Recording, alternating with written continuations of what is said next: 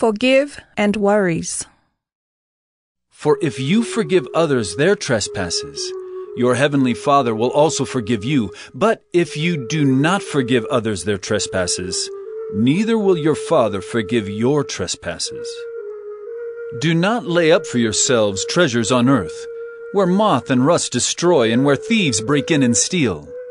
But lay up for yourselves treasures in heaven, where neither moth nor rust destroys, and where thieves do not break in and steal.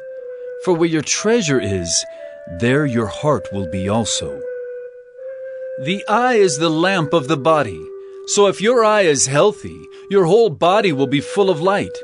But if your eye is bad, your whole body will be full of darkness.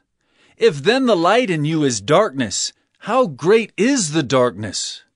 No one can serve two masters, for either he will hate the one and love the other, or he will be devoted to the one and despise the other. You cannot serve God and money.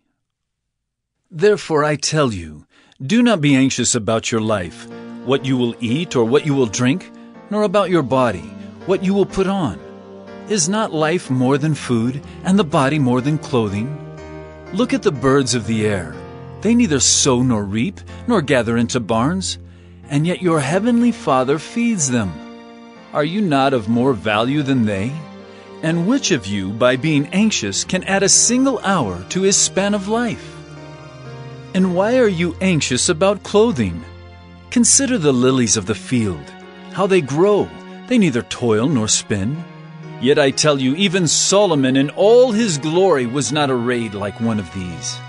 But if God so clothes the grass of the field, which today is alive and tomorrow is thrown into the oven, will he not much more clothe you, O you of little faith?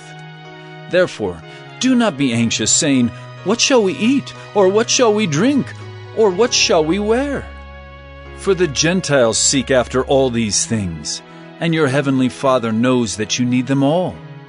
But seek first the kingdom of God and his righteousness, and all these things will be added to you. Therefore do not be anxious about tomorrow, for tomorrow will be anxious for itself. Sufficient for the day is its own trouble.